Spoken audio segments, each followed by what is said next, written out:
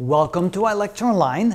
Now let's take a look at some more interesting and challenging problems. We're trying to find the limit as a sequence converges, if it does converge. So here we have a situation where we have the square root of 2, the square root of 2 times the square root of 2, and these are really tongue twisters, the square root of 2 times the square root of 2 times the square root of 2. Of course, they're all embedded in one another and so forth. I think you're getting the idea. Now, what does that converge to if it converges at all? Well, we could take a calculator and start calculating each of these individual elements of the sequence, and you can see that it does appear to be converging to 2, but it would take a while before you get some certainty to that. Or maybe we can find an exact value using some clever technique.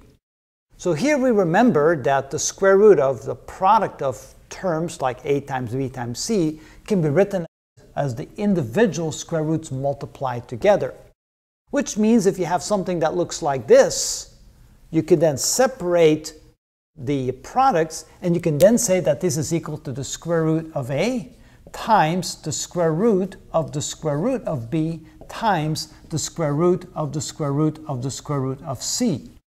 And then if we use fractional exponents, you can say that this is equal to a to the 1/2 power times b to the 1/4 power times c to the 1/8 power, and so forth.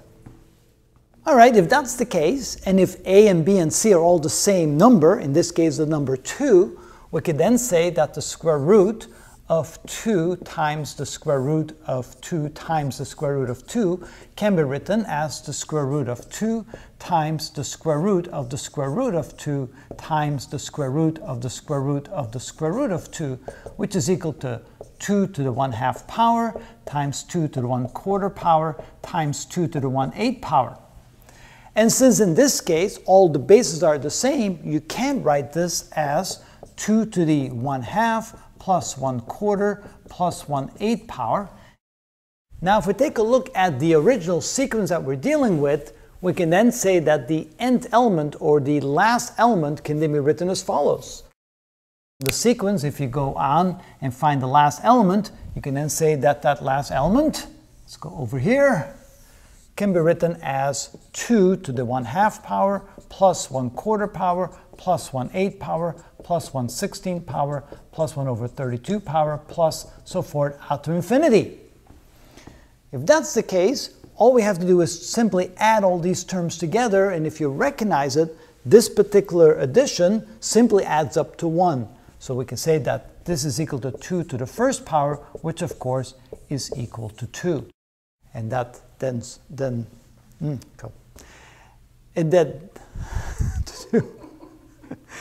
and that gives us the validation that what we're trying to do here with the calculator does indeed look like this will converge to 2, although it might have taken a long time using a calculator to get any sort of certainty of that. Here you can quickly see using some clever technique that this does indeed converge to the number 2 when we get to the infinite element, and that's how it's done.